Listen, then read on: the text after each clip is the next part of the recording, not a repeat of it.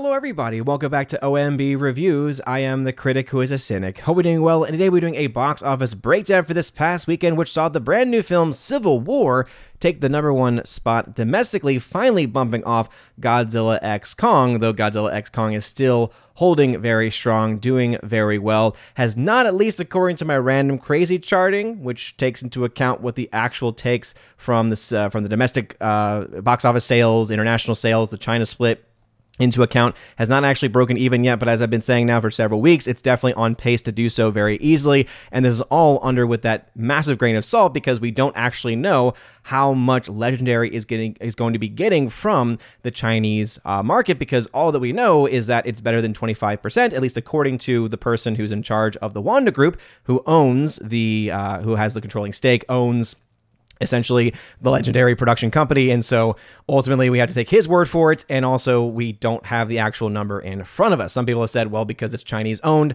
wouldn't that be 100%? But then you have to think about, okay, but how much of it's going to support the Chinese Communist Party government? And then how much of it's actually going to be able to stay in the business itself? We really don't know those numbers, and I doubt that we ever will. But until that point, all we can go based off of is the numbers that we have available to us, the typical rules of thumb that exist, and as of right now, it has not yet gotten there, but as I've said, even though I'm not a fan of that franchise whatsoever, I do think still ultimately it's going to be able to make its money back, and definitely has shown itself to be a much better performing film in the entire franchise compared to the last releases, probably going to end up being the second or third best performing MonsterVerse film, so hey, again, definitely moving in a good direction there, but also going to be real with it too. We'll also talk a little bit just more about Civil War because I have seen this movie. I overall thought it was actually pretty good. This has been very divisive amongst especially members of the Fellowship, but there are definitely two sides that seem to be coming out, very appropriate for a film named Civil War, but we'll talk about that and a plethora of other films as well. Before getting further though, please make sure you smash that like button, line up that fire button over on Odyssey, and smash the rumble button as well. Also, make sure that you are subscribed to the channel with that bell notification. That way you know every time a video or live stream goes live on the channel. So I apologize for not having a box office preview for this week. As you all know, things have been crazy at home, crazy with school, getting closer to the end of the year. So all these things have kind of gotten in the way. So I do apologize for that. But I do want to, of course, continue to bring these box office breakdowns and continue, of course, to write articles featuring the box office breakdowns over at geeksandgamers.com. So check those out if you have not done so already. So Tony, good old Tony over at Deadline says here, Civil War takes the box office spoils with 25.7 million opening. Now, this is actually a much better opening than the initial anticipation going into the weekend actually was. One of the other reasons why there was not a preview for this weekend is because the site I normally use to kind of help break these numbers down, Box Office Pro, has seemingly kind of gone dark. I don't know if it's because of the fact that it's just covering nonstop CinemaCon stuff. Obviously, a lot of reveals, a lot of trailers and things like that. But even people that are diehard members of the site in their comment section on their site were kind of calling it out, saying, what in the world is this? They didn't even have a chart this week showing the kinds of drops between last week and this week, things like that. So yeah, let's just say it's not looking good for that one. So one of the reasons as to why that is the case. But I know that Tony was saying just this the other day, as of Saturday, that he was expecting it to be around a $20+ million opening.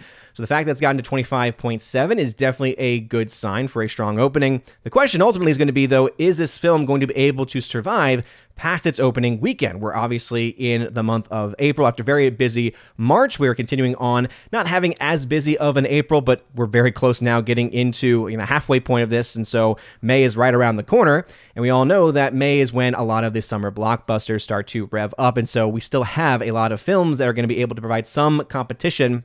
But we had been talking about this already with Godzilla x Kong, that there's not a lot of big releases for quite a while, at least last I had checked. So Civil War could also potentially benefit from that as well. What is interesting, of course, is that Tony has decided just to take all of this from a political lens. And again, can't say I'm too surprised for Tony doing this, saying A24 is calling Civil War at 25.7 million, largely fueled by Democrat and liberal moviegoers, but with overperforming business in some red state regions like the South and Southwest. So he's continuing just to focus on this. He even breaks down the fact that of the political persons, right, people who consider themselves political in any way, 22% consider themselves to be liberal, 19% Democrat, 11% consider themselves moderates, with 6% registered Republicans. And the reason why this stuff drives me crazy is because when it comes to just movies in general, most of us just don't really care about all that kind of stuff. I mean, I think that this, if anything, is going to give more fuel to the people that have been critical of this movie, because a lot of people in their criticisms have really hated it more so because they feel like the director is, kind of subverting, kind of underhanded and maybe in some ways overhanded ways, trying to connect the president represented in the film with Donald Trump, with some of the, comments and some of the quotes that he has and the way that he's being presented. And obviously people who are going to be of that mindset are going to read that into the movie also. But as someone who was trying to find it and look at it from more of an independent, moderate lens, it was definitely one to where I could see why people from both sides of the aisle could be reading a lot into the movie, both in a positive and also even in a negative way. Whereas for someone like me, I said, okay, all this really tells me is that, yeah, these people in the media, especially these war correspondents and media in general, man, oh man, do they just become completely desensitized to all of this stuff?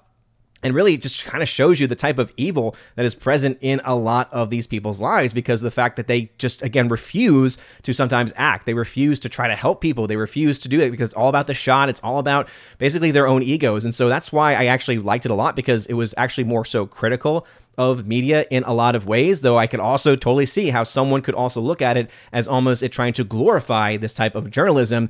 But that's, again, I think what's interesting about the film is that it does cause this kind of civil war battle between people from all different kinds and all different sides. Of course, the media is going to try to continue to stoke the political flares because that's just what they do. And so I'm not surprised Tony bringing that up in just the second paragraph. In the first paragraph itself, already bringing up just the concepts of Democrat, liberal, red states, etc., and then going into the actual numbers. And I just have no time for you, Tony, this week. Patooey, I spit at you. Anyway, going to the global box office, it says, led by Dune Part 2 and Godzilla x Kong New Empire, Warner Brothers has crossed the $1 billion mark at the international box office, becoming the first studio to reach the milestone this year, getting there in just 15 weeks. This also sets a new speed record for Warner Brothers, besting the 17 weeks it took in 2018. The full international estimate through today is $1.04 billion. Now, I always like to add on this caveat, because even though you're going to have, this type of information coming from Deadline about, this reaching $1 billion, always take that also with a grain of salt, right? This is not me trying to go after Dune or Godzilla. It's more so just trying to be honest. Just because a franchise, or just because in this case a studio makes a certain amount of money at the global box office, does not mean profitability. Also, in comparison to other years, though this might be, right, talking a new speed record does not always account for one, total box office by the end of the year, and also what kind of profitability did they see? Because something tells me that the 17 weeks that it took in 2018 to reach that point probably brought about a lot more profitability for the studio back then, because of obviously ticket prices being different, but also the fact that the budgets themselves, right, would have been a little bit different also. So obviously we look at how these budgets have been overinflated for a very long time, right? They've been spending way too much money on these things. But ultimately, more people were still going to see movies back in 2018 than they are now. And all of the numbers really seem to indicate that, right? They've even had to admit, saying, even though this number looks really good for Civil War, it's still a far cry from what was happening last year with films like the Super Mario Brothers movie, for instance, and then also still off from even pre-pandemic levels. And so, again, okay, you have a kind of win here, but again, $1 billion doesn't mean anything if you take into account how much money it took you to get to that $1 billion. And between Dune and Godzilla, that's a lot of money that you're sinking into it, not just because of the budgets, but also marketing costs, but then also how little you get back return on investment, with most of that money being made overseas versus anything domestically, right? Obviously, this talking just about the international numbers there. I just want to put that out there, though, because it's always important to provide context to these things, oftentimes not brought up by the mainstream media.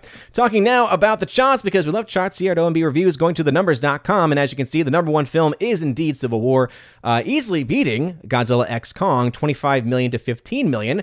That doesn't really mean much when you still have to take into account the fact that Godzilla, now out in its third week of release, is still having a pretty, again, decent hold. Now, 50% is actually going to be towards the higher end. We saw the film actually have a better hold than what would have been expected last week for a bigger budgeted film. So this is definitely, I think, a bit of a steeper drop-off than what some would have expected, right? In a lot of other cases, we've seen films that have had, strong week 1 to week 2 holds or better than expected ones, be able to do more so in like the 30 or 40% range in the 3rd, 4th, 5th week, etc. So it is still losing quite a bit of audience, but it is also going to be kind of one of the few films out that's going to be able to bring people in. And so that's why I still firmly believe the film is going to easily make its money back and be able to make some profits. The question just is how much, based off of the information that we actually have available to us. Everything else is just based on pure speculation. So that's why if you are still someone who's going to be screaming in the comments about how it's made so much money, it's been profitable forever and everything, it's like, okay, show me the actual data to support that. Like, again, how much you get in the China split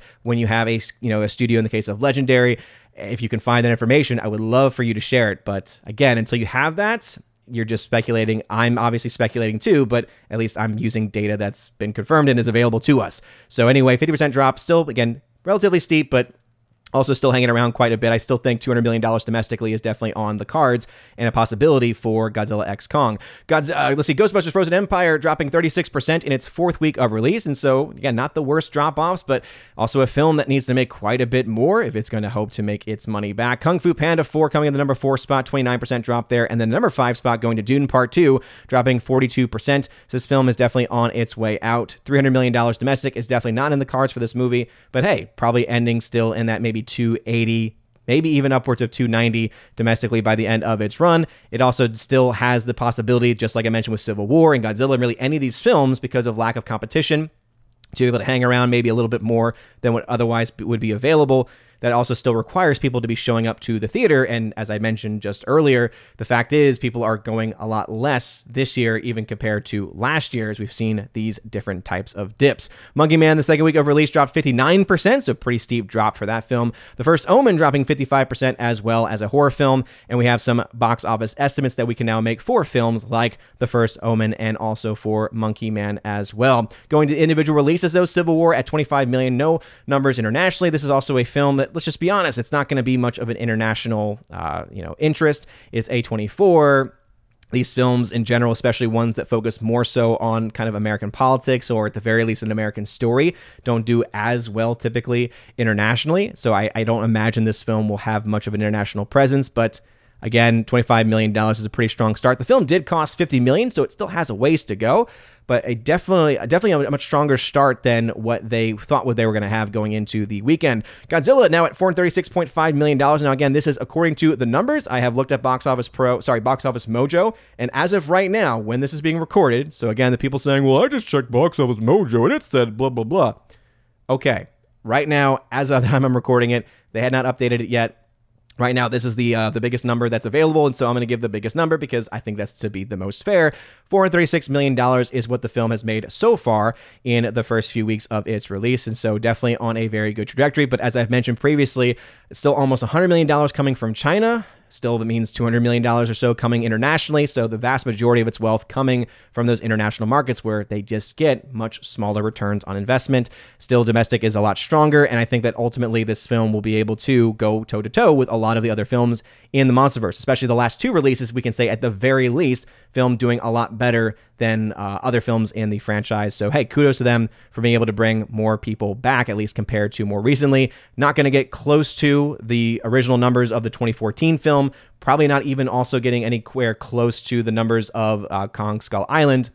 Really the last successful, that we can really say arguably successful Monsterverse film, but ultimately we still have a film that's going in the right trajectory for the franchise. Ghostbusters, on the other hand, not really going as well, and again, can't say I'm surprised because the film wasn't all that great. Kung Fu Panda 4, $423 million, again, also not really doing well compared to other films in the franchise, but still, again, because of how little it costs, especially in comparison to those other films, cost a lot less. Here in this case, it cost around $85 million. A lot of those other movies in the franchise cost, I think, closer to $100+ million. So the fact that it's already made 5 times its budget is a very, very good thing, but also still a far cry from where it used to be, also showing us kind of the signs of the times. Dune Part 2 is at $683 million right now. It seems to be marching towards that $700 to $800 million final end, as I've been saying now for quite a while. It's not going to get to the same heights as Oppenheimer. We pretty much knew that very early on based on the numbers that we had. This also is a movie that has struggled a bit because of the fact it's made most of its money internationally. And again, a large chunk of that also being made in China, though luckily it has been able to make more in places like the United Kingdom and also make a lot of money in places like France, Germany, etc. So it has a bit of a different problem than what you had for Godzilla, right? Godzilla making $100 million, so about a third of its entire international coming from one country, of which you typically get less. In this case, still a lot of it's coming internationally, so that's never a good thing. This film, though, was able to break even over the last couple of weeks, so it's adding on to its overall profits. Monkey Man at $22.8 million.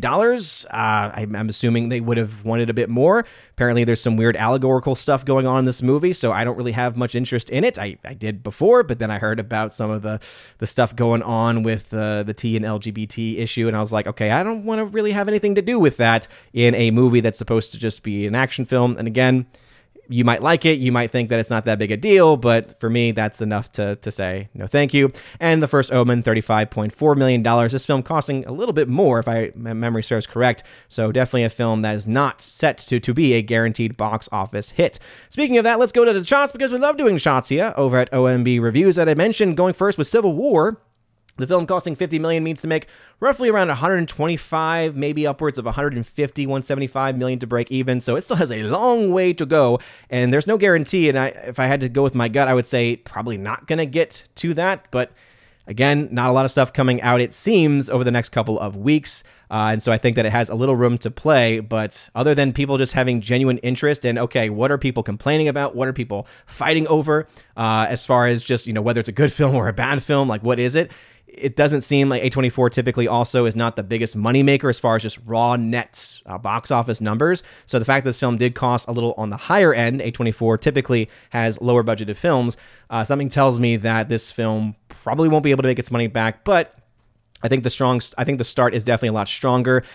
Based on historical trends, typically films make around a third of their entire box office in their opening weekend, and so if that holds out, that would mean the film would make somewhere between maybe 75 and 100 million.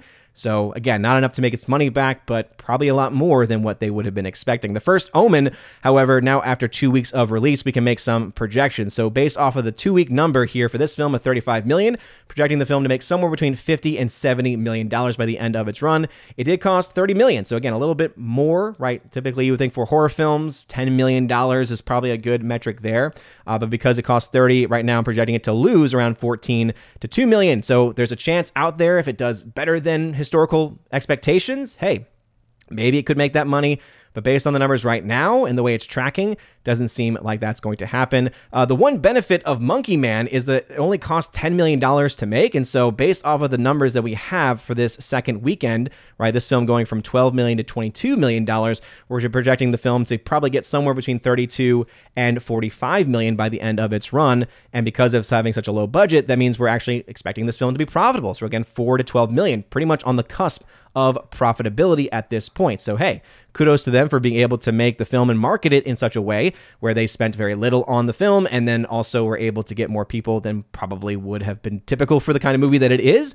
And hey, profitability is profitability. Going to always have to give credit where credit is due. Godzilla x Kong, as I've mentioned in previous videos before, right, the film right now, if you take the numbers as they are and just assume, right, that old school 2.5 multiplier, the film, therefore, would be profitable at this point in time, right? With upwards of getting to $100 to $230 million in net gain profit. But as we all know, one of the big issues when it comes to Godzilla and when it comes to any film with Legendary's involvement is the question of how much do they actually get as far as receipts from the Chinese Communist Party and as far as there's the Chinese box office in general. So using that charting method I mentioned in the very beginning, I've talked about it now for a long time, right? Using this understanding that typically 55% of the domestic box office goes to the studio, about 40% or so goes to from the international offices go to the studio, and then from China about 25%. Using those metrics, that means right now the film is around negative 18 million, so it's definitely made quite a long way towards that break-even point. And I think, as I've said now consistently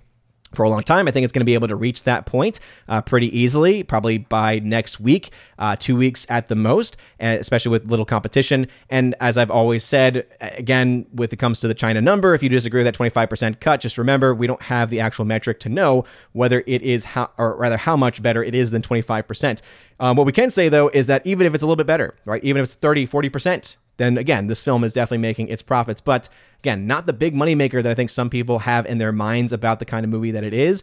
I know a lot of people are really big fans of it, have really been enjoying it quite a lot. And again, kudos that they were able to cut down those budgets a lot, because that was the biggest issue they really had for their franchise, which led to $150 million losses because of just how much they spent and how little they made. And also, unfortunately, how much they made in certain markets. With that all being said, though, this is definitely a march forward, right? This has already made more money than Kong Skull Island based on the numbers that we have, and I think it actually has a chance of being the most profitable film, on paper at least, compared to films like Godzilla, even 2014. So even though the overall box office for Godzilla 2014 is still going to end up having been higher, it's looking like because of the overall cost difference between the two, you're probably going to still see, right, that separation. Remember that these are the unadjusted numbers, and so therefore that 1.7 million in profit is actually going to be a little bit higher if you actually adjust those numbers. And so that's why it's looking like that at this point. So might make the same amount of profit or a little bit more. So definitely a movement in the right direction, but still also not quite to the same extent and same level as what Godzilla saw in the 2014 release. Going back to the chart one more time, just to give any last updates. As I mentioned, with Ghostbusters Frozen Empire at $159 million, right now it's $54 million in the red. It's not likely going to make that money back at this point. And again, that's using the non-crazy random charting that I use. Arthur the King, also not looking all that great either. We talked about that from before. Imaginary was able to finally get into the profitability territory at $4.8 million, and Cabrini at $19.8 million because of how much money they spent. Not a film that has made much money. I think those are pretty much the only films that people have asked about at this point in time. But really, the question is going to be, have you seen Civil War? Is it any good? I really do recommend the film, and to make up your mind for yourself, I think that the scores over on CriticList really do kind of give you the best metric of what's going on, because these are from normal moviegoers, right? These are from people that are big fans of movies themselves, right? Are film buffs. And out of the 20 people that have seen the movie, the majority of them find it to be a pretty good film, right? 70% is right now the score, which is a rad score. So it's definitely on the cusp of dropping down a little bit. Actually it has a little ways to go if it was going to drop into decent. But the fact is, again, most people think that the film is actually pretty good. And I do know the score has been driven down quite a bit from a couple of more recent scores. So I think that this one from Comic and Cosmetics, 29% bogus, is a pretty fair score. The 10% heinous score to me is a bit ridiculous. So again, Masteru, much love to you, brother, but at the end of the day, like, I just don't think it's like when people give it, like in the case of John Parks, 100%, I think that those are unfair scores too, because I'm sorry, like, unless you are the best film of all time or a classic film that needs to be watched over and over again, no film should be getting 100% in general. But again, you have a huge mixture of people. I obviously gave this film a 75% rad score because I think it's a lot of fun. Go ahead and join over on CriticList, though. A lot of people are starting to go over there now. Some big channels, big names are going to be starting to be more public with their support of it, I know, in the coming days and weeks. So I'm definitely looking forward to that. But let me know your thoughts about that. And do you think that Civil War is going to be able to make its money back? As I said, even though I like the film and it's definitely doing better than expected, it has a long way to go, especially if most of the money is going to be coming domestically. So we'll have to wait and see on that one. But your thoughts on that or anything else I mentioned in the comment section down below. If you like this video, smash that like button, light up that fire button, Aussie, smash the rumble button as well. You guys are all amazing and beautiful people. Have a wonderful rest of your day, and as always, God bless.